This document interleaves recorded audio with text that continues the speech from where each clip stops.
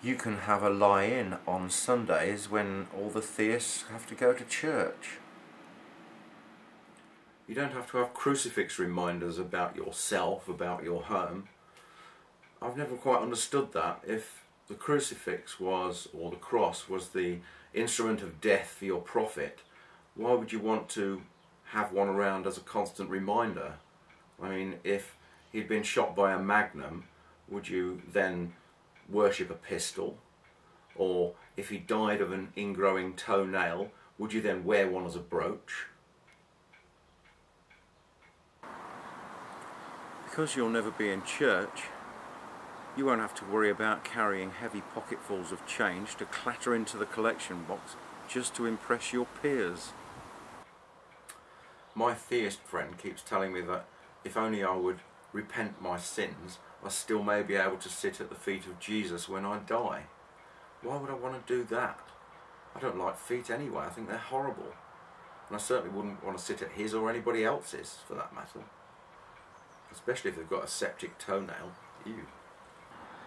You never have to worry about casting your seeds on the ground.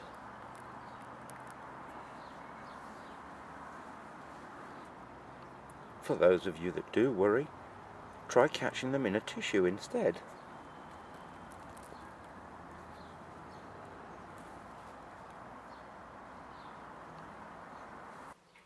You don't have to get down on your knees in front of anyone. Unless you want to. You never have to confess to anyone that you've been a naughty boy. Unless you're into the master and slave scenario or something.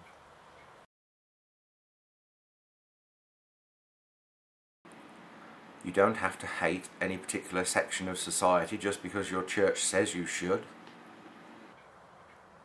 As atheists, we know that when we die, that's it. Kaput. Finito. Sayonara. But it doesn't have to be a sad thing. It just means that we can enjoy and celebrate the life that we have here on earth, and we don't have to keep second guessing and worrying about that magical eternal life that we're going to go on to, or maybe even the other place with all its fire and brimstone. You can be a good person all by yourself without having to worry whether your good deeds are being counted as brownie points towards some supposed eternal life policy. You can marvel at the beauty of nature without having to praise anyone for it. When you're hungry, you can sit right down to eat. You don't have to sit hands clasped and eyes shut, mumbling to some invisible man on the ceiling and thanking him for your food, even though you know that you went to the supermarket and bought it all yourself just this morning. You never have to host coffee mornings or attend garden fetes just to help the church roof fund. Still on the subject of money, how come they're too hard up to buy roof tiles when their leaders are living in some of the finest palaces ever built? Theoretically, the Pope has control over all the Catholic Church's earthly goods. But of course he wouldn't use it, because I think he would lose credibility if he went on a huge spending spree around Harrods. The Archbishop of Canterbury apparently earns around 60,000 a year, which is not a fortune, but it's a lot more than most, and certainly a lot more than Jesus ever earned. He also gets to live here for free. What was that about it being easier for a camel to pass through the eye of a needle than it was for a rich man to enter the kingdom of heaven? If an atheist wants to get married in a registry office, it can cost as little as £100.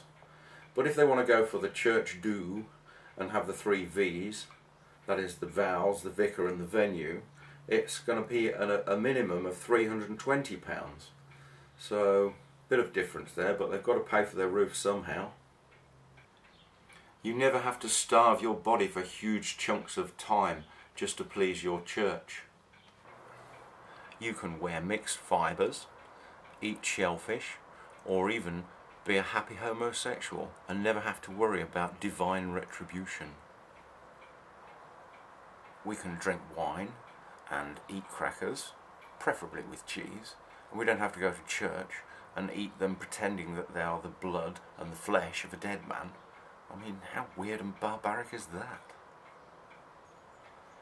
We don't have to belong to any religion, and yet we still get religious holidays off work. So that's a bonus. I'll have chocolate buttons with my Easter eggs, please. Easter, now that's a strange one, isn't it?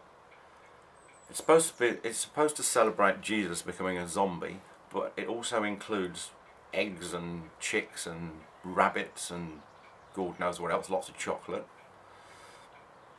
And it can happen any time between March and May, depending on which calendar you're looking at and whereabouts in the world you are. It's what the church calls a movable feast. I wish they'd move Christmas to July. I could do with another week off in the summer. You don't have to sit on a hard wooden seat for hours pretending to be interested in the sermon being spouted at you by the chap in front in a frock. You never have to learn the words to sing along to the dirge that is called hymns, and hallelujah to that.